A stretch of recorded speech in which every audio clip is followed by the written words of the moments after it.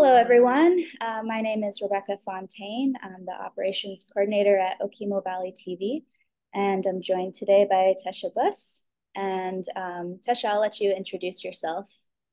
Great. I'm Tesha Buss. I am the state representative for the Windsor 5 district, which is Plymouth, Reading, and Woodstock. Great.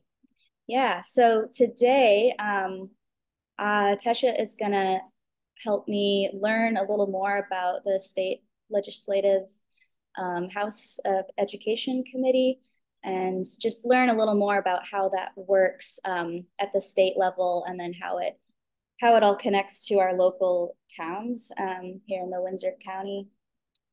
So maybe starting just from like a bird's eye view. So what branch it starts with, and then coming down into what you do. Sure. So I'm a legislator, so it is the legislative branch which writes the laws. The governor is basically the manager of the state. He enacts or she enacts all of the laws and the legislation that is new as well as what is existing. And then there is the judicial branch, which determines how the law is applied and if somebody followed the rule of law. So right now we're in the part of the legislative session called crossover, which means that all the bills that the House has been working on goes to the Senate, and all the Senate bills go over to the House. That is, so we will be working on the budget this week. We are the governor recommends the budget. It comes over to us. The House works on it, then the Senate works on it, and then if there is a conflict, and usually there is with the budget, they go to what's called a committee of conference, and then they'll have some key people on both sides that work out the final details. It is the House Ways and Means Committee that determines all revenue sources, and then the Senate decides whether or not they agree with them. They'll have to present, there's lots of different ways to raise revenue, and the Senate kind of has a bigger handle in deciding which one, but the House is the one that, the body that puts forth that type of information. So I sit on the House Education Committee, and contrary to what I think a lot of people think the House Education Committee does, we don't really deal with curriculum. That is a local decision that is, all the supervisory unions have their own opinions about curriculum, and they make their own choices for what type they want to buy. And that is also true for their budgets. The state is supposed to raise the amount of money that all the local school boards tell us that we need to raise. We don't set a certain level of money and say, guys, you got to fit in this budget. So that can create excess spending. So we're definitely looking at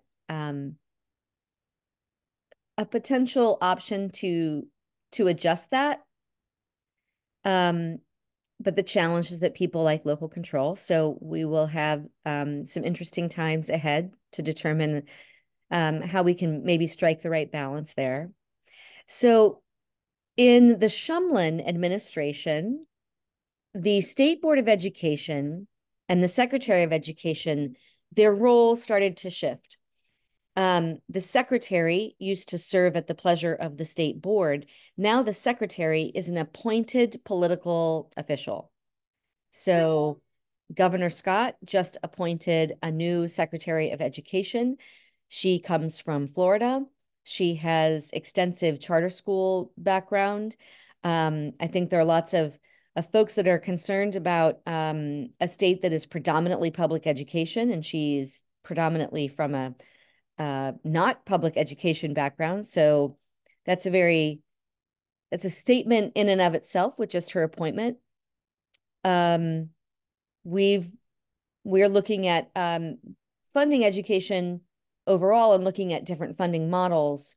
And in doing so, we also see that private education can be more expensive. So we'll have to figure out how that all will work together. The state board is a mix of private and public school advocates. The percentages do not match our school population. We have about 4% of our population is in private education. with the rest of public education. So the state board is a little bit, that makeup is not reflected in those appointees. And right now, because Governor Scott's been in office for so long, most of those appointees have been his, whereas in other times, like people always talk about, is it good to have a governor in office for a long time?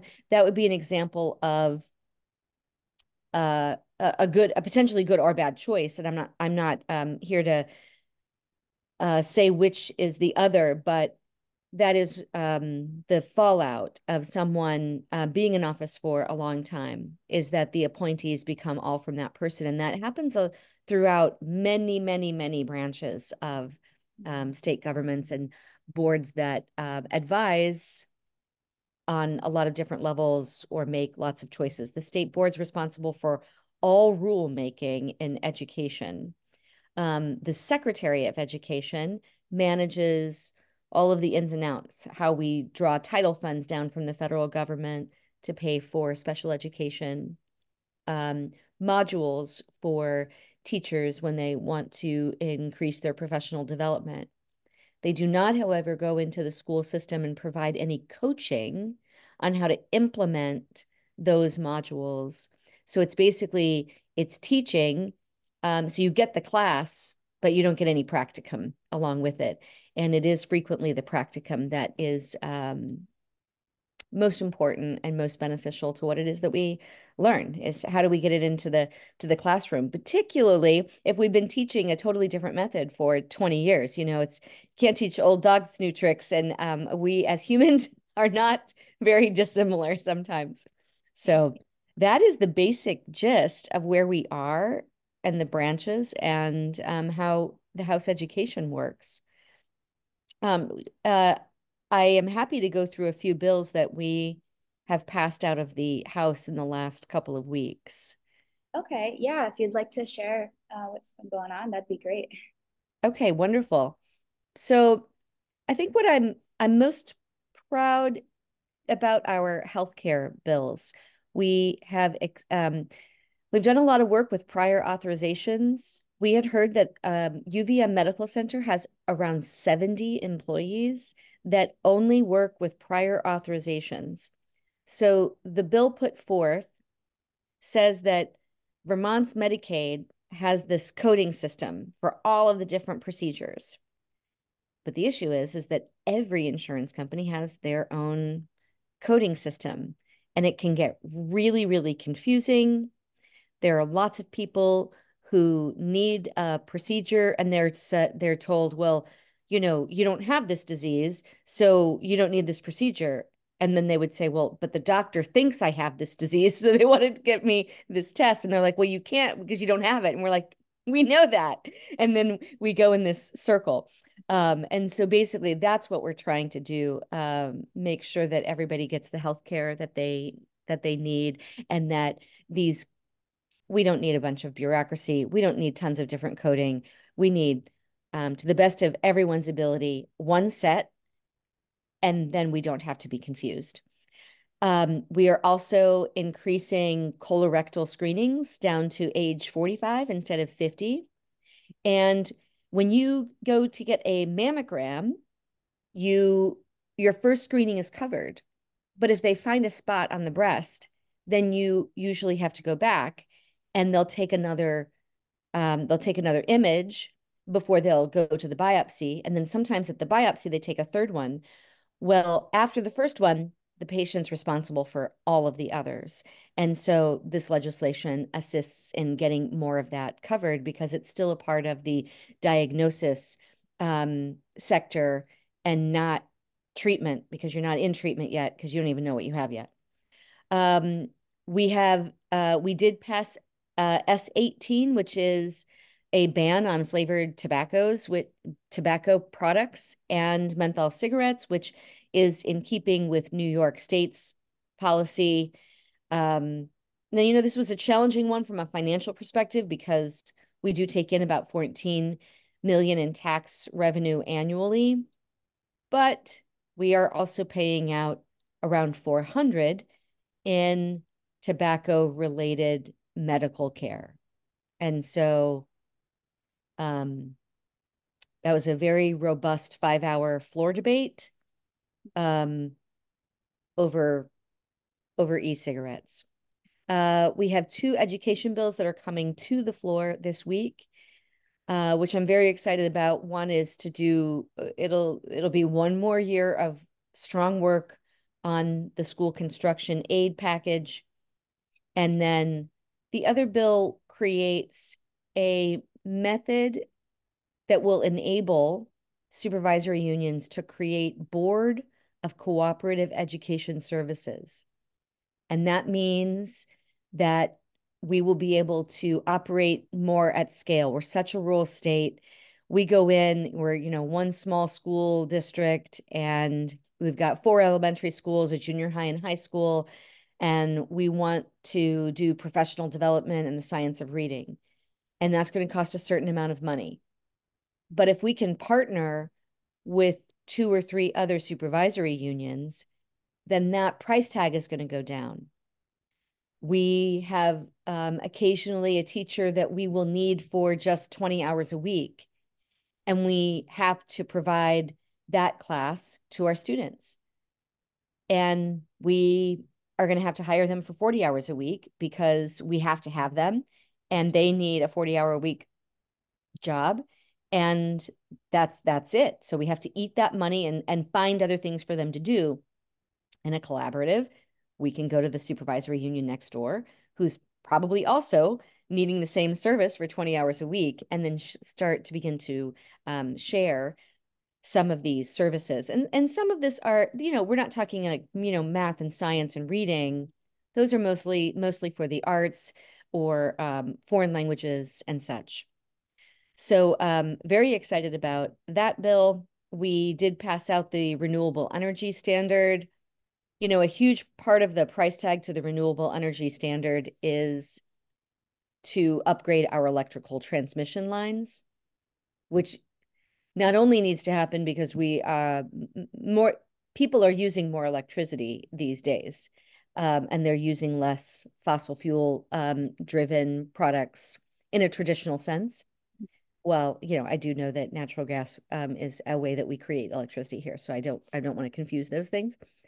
Um, and we've had so many power outages, and the only way to make our grid more resilient is to do some upgrades. So we have to figure out how to pay for those, which is what this renewable energy standard bill works on, as well as our contract with Hydro Quebec is going to end in 2036. And they have definitely indicated that they may have to pull back on the amount of power that they are able to sell to Vermont. And in the course of that, we don't drill for oil here.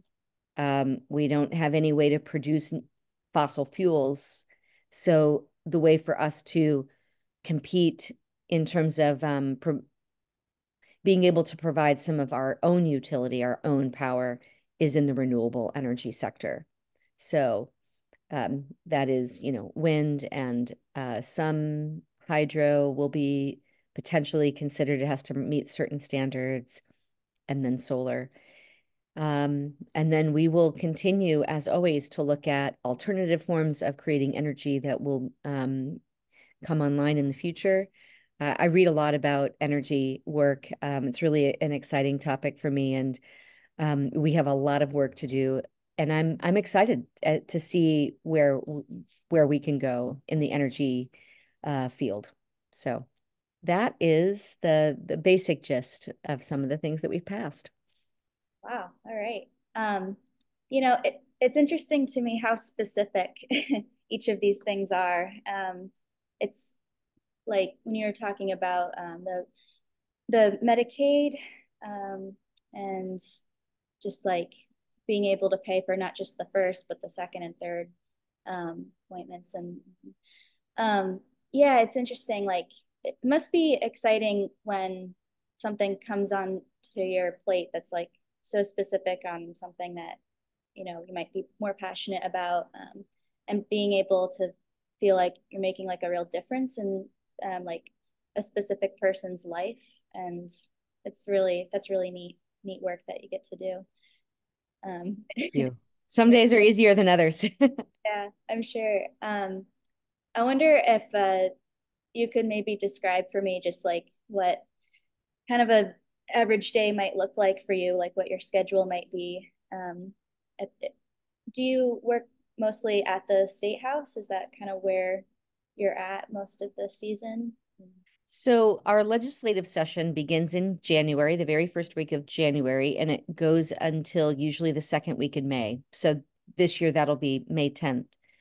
That is when we actually just we show up Tuesday through Friday. We get paid. A lot of people stay overnight. We get some meals and room stipend because some people, if you live in Bennington, you're not going to commute to and from Montpelier every day.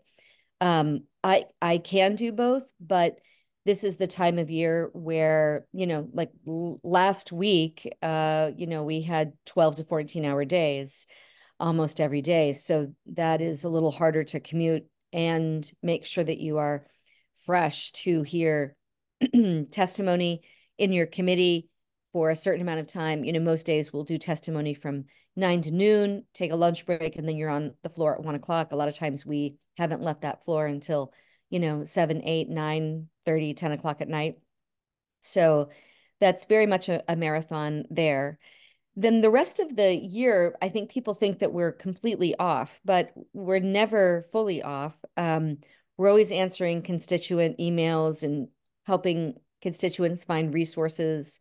If you're, we've had a lot of calls about like, why can't I get through to the Vermont Department of Labor to do my unemployment filing? And that department is in quite a mess these days. They're working on it. Um, so that is one thing. And then every year our bills are due. So all the time that we spend talking to our municipalities or regional planning commissions and all of our constituents about what concerns them and what bills that we should write to help solve some of the issues, all of that's on our own accord. We don't get paid for that. That's our own research time. We might spend 200 hours on researching Act 250, only to go in, present the bill, and the committee doesn't want to talk about it, and then they don't. So it's very, very fascinating. That's where like the political capital thing comes into being. You really have to prove not only that you are intelligent and that you can put forth good bills, but you have to work really well with others and be able to compromise and communicate really consistently and effectively. And it's a part of the job that I very much enjoy, but it is an exceptional amount of work. A lot of times there are meetings, late at night, even after the day that you have to attend to, and the balance of that with a family, um, that is definitely the hardest part of the job. Yeah. Yeah. Wow. Well, it sounds like it's a very like full job, and it sounds like it can also be challenging at times, but rewarding at other times when you can finally see all the hard work coming to fruition. Yeah, Um, but yeah, well, this has been great. Thank you so much for filling me in on things that have been passed, and a little more about just sort of the general day in the life. And this has been really informational for me. So thank you very much. absolutely. Thank you for having me. Of course. All right. I think that's all I have. Is there anything else that you'd like to add before we sign off? No, I think we're good, and I think I'll see you again, or Patrick or Tom, in about 2 weeks. Yes. All right. That sounds great. Looking forward to Uh, hearing more about what's been going on in 2 weeks. Great. Thanks so much. Thank you.